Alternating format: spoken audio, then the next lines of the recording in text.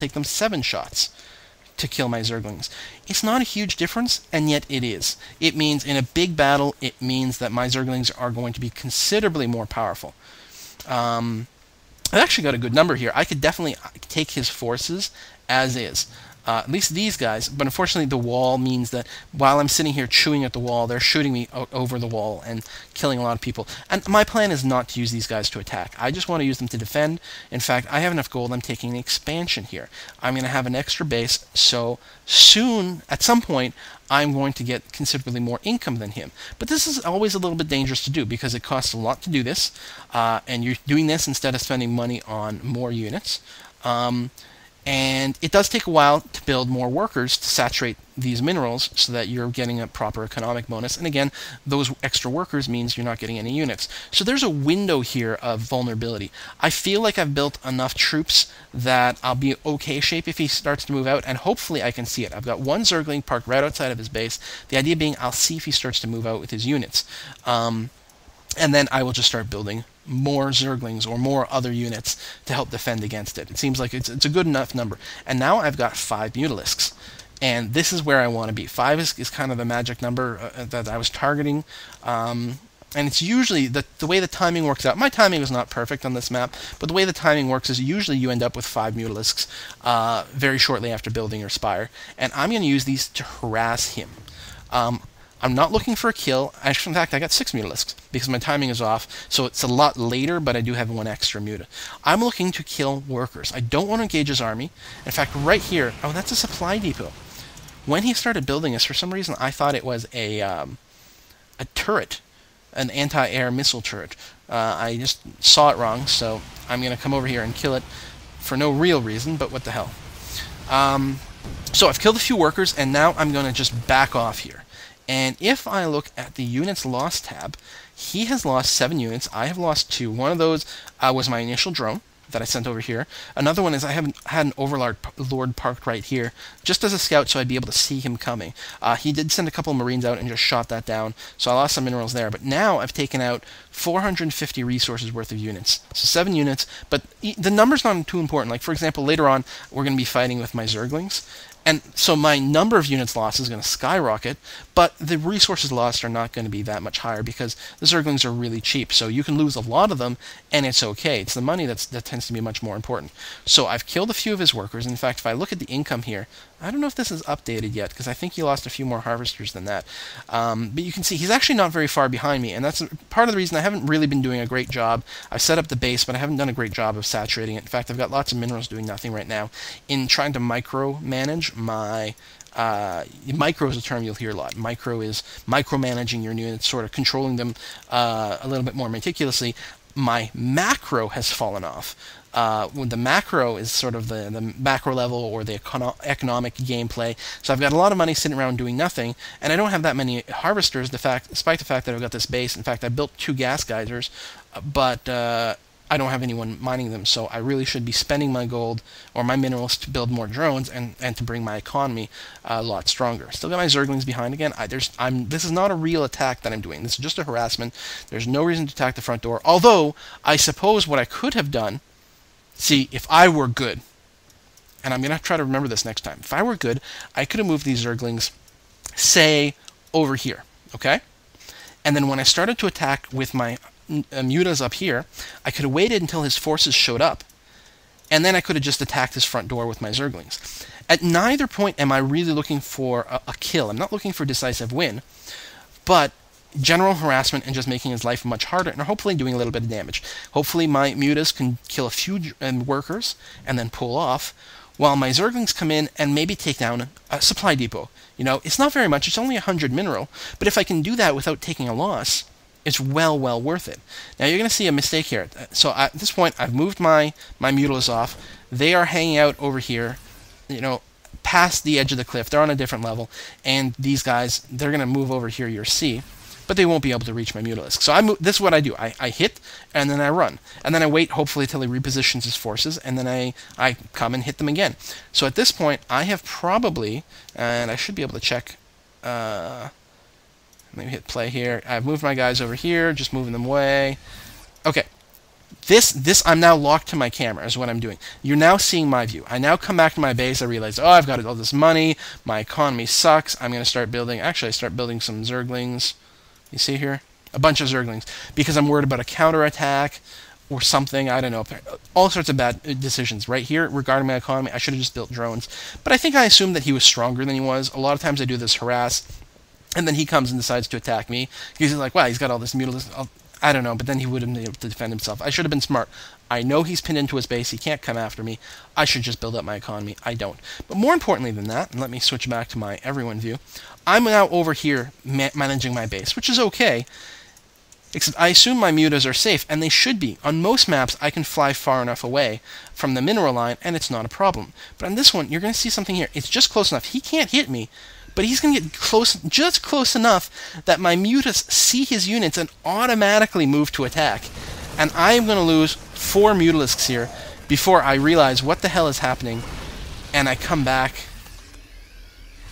And luckily, these, yeah, I now have them selected. I'm like, fuck, I've just lost 4 mutalisks for absolutely no reason. I'm going to move these off, or they're safer. It turns out they were okay there. I wouldn't have been attacked, but I would have had to give them the hold position command. Instead, I just sort of left them idle, which meant that they reacted when they saw enemies. So that was very, very, very poor on my part. I should have moved them here right away. But I wanted to be close to the mineral line so I could attack. Still, his units are still here. Now he's starting to build some missile turrets, so that kind of harassment is going to have a much harder time. And I should have taken the advantage to hit the front door. I'm going to try to remember that next time. So, back over, let's watch my base a little bit here. Let's take a look at the income. This is the income tab.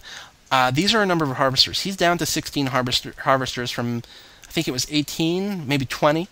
And I've only got 21 because, of course, some of my drones are being turned into buildings. And a lot of it is just that I'm using my larva to build more zerglings. And if I check my unit count, I've got 44 zerglings right now, quite a bit. Finally, I'm going to start building some drones because I think, I looked at my base and I realized, like, look at this.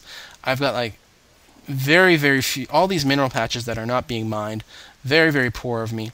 My queen's got a lot of energy. She can actually spawn extra larvae. So generally speaking, I was losing it on my macro side. So that's too bad. And, oh, one thing that's important here. Notice I got some zerglings down here. And then I've got another batch of them sitting up top. This is actually where my units go when I just build them. But I think I'm going to forget about that momentarily.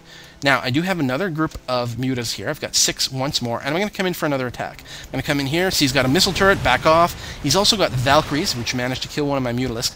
Valkyries are anti-air units. Well, generally speaking, right now they can only hit air units, but they're very good. They've got they're not Valkyries, sorry, they're Vikings. Valkyries are from an older version of Starcraft. They're Vikings. They have very good anti-air attacks because they've got really, really long range. Their attacks have a range of 9. My attacks have a range of 3. So they far, far outrange my mutalisks. Mutalisks have the advantage that their shots actually bounce from one unit to another. And what's their damage? 10 damage versus 10 damage. So we're even damaged right now. But they outrange me. But if I'm hitting one guy, the other one is also going to get hit. But the big deciding factor is I've got, well, 5 now, and he's only got 2 of them. So I move in here, hope he doesn't have another turret. Yeah, I notice there isn't. I say, okay, well, I'm just going to try to kill you. Boom, I get one down. He moves towards the turret, but I don't fall into that trap. He can't outrange me again, so I've got to pull back here. But he follows me in. And am I going to turn around and kill him? I don't know. I guess not. And he doesn't follow me, and I'm pulling way back to my base, I guess. I think I could have stuck around, maybe. But let's see, how are we doing at the base? I'm now up to 33 harvesters, and now you're going to see, well, right now, this is your income per minute, basically. And mine is going to be substantially ahead of his. His is maintaining pretty close to mine. I've got more than twice as many harvesters as he does, although I'm getting a lot more gas. I think he's got a surplus of gas, actually. He's got a good amount that he's not spending. He can supplement his harvesters with these mules, these mechanical devices that increases income. But now, yeah, look at this. Now I'm up to 37 harvesters, and at this point, I've got an incredible economic edge. I remember that he's got this supply depot here, and I say, well, you know what? I'm going to take some pot shots at it. I can't see him defending this quickly enough. I'm going to send my mutas just to kill that, and I'm going to attack these rocks. These are actually guarding a back entrance to his base. It's not really part of my strategy that, like, oh, I must destroy this so I can go after him. Mostly, again, I'm looking to get small advantages. If I can destroy these rocks, then bonus. Even if I don't, though, it'll probably pull his units up here so that he starts attacking. He's going to decide to attack me. Of course, my Mutalisks are going to get away just fine. I've got one Zergling there. I don't care if he dies. He's mostly just there to annoy. And I want to keep pulling him out of position. Plus, at some point, if later I do decide I need to go through his back door here, then it'll be already a little bit damaged, and it'll be that much easier to do. So I see he moves in with 2 Marines. I start moving back. I'm like, hey, there's only 2 Marines. Let's go and kill them. These units here, these are medvacs. They heal biological units like Marines and Marauders and stuff. So if I start fighting here, they're going to turn around and start healing that. And, ooh, now he's got 3 Vikings. Now, I would win this fight because I would probably kill the weakened one, and I still have more than he does. But I don't want to lose my Mutalisks. My Mutalisks are too valuable to waste like this. Now, back to my base. I figured it was only a matter of time before he started to attack. It felt like, he was going to start moving out. I built 3 spine crawlers. These are static defenses, more or less. They're not units that you can move, but they will attack as things move into range. I've got lots of Zerglings, and note, I still have a bunch of Zerglings here. These are all the Zerglings I was building. I actually have 2 pages worth, but I'm not going to remember that they're here. Now, I do have vision over this area. I know he's moving forward for a few reasons. I mean, I sort of knew it from over here. But these little creep tumors, they are hidden. They're burrowed beneath the ground. But they do give me vision. So I know he's moving up here. And I notice it's a very Marauder-heavy army. So I think, okay, Marauders are not very good against Zerglings. And not his entire army's not here. His medvacs are not here. Why don't I just attack him preemptively? Even though I would be much stronger here with my spine crawlers. But I expect... And let's see, yeah, he was moving right to the spot. He was going to move here and park, wait for the rest of his units to come, and then move in. So right now I'm going to attack only half his army. Plus, the way he's arranged right now will make it very easy for my units to get surrounds on individual members of his army and kill them very, very quickly. So I'm going to run in with my speedlings. You see how quickly they run in, very quickly start to get a surround and do a lot of damage. And I can see there's a lot of Marauders here. Marauders don't hit air. I start to move in my Hydralisks, or my Mutalisks. But he does have enough Marines to fight them back. And they're going to go down. And if only I had remembered all these Zerglings. So he's coming into my base. I'm trying to do the best I can. He is taking out all my spine crawlers. They're buying me time while I build more and more and more Zerglings. Got me a Muta in here doing a little bit of damage. But of course things are getting healed up pretty good. And now all of a sudden I'm thinking, oh god, I'm in big trouble. Oh, but I have all these Zerglings. Oh, okay, then I'm going to be fine. So I throw them in here. They're going to do some good damage, but these Hellions have a flamethrower attack that are just roasting my Zerglings, especially since they're all in a line. But I got another batch of Zerglings have just popped out. I'm going to select them, run them in there, because they don't have many left. Target the Hellion first, because they're so bad on Zerglings. Finish these guys off, no problem. And yet, look at the income difference. 40 Harvesters for me, 15 for him. I'm getting tons and tons and tons more money. And I have 2 bases. 2 bases, which I'm starting to run low on minerals here, but I got all these minerals here just fine. These eventually run out. And if we look at his base, this is the only base he ever had. Many of his mineral patches are almost bare. And he is eventually going to run out of money. Really, I don't have to do anything. I could just sit back and win the game, because he would eventually starve to death. But I've just won a big battle. I've got some troops left. He probably doesn't have that many. I say, well, why not run them in? So I run in my Zerglings. They attack the front door, and then I realize, oh shoot, this supply depot is down.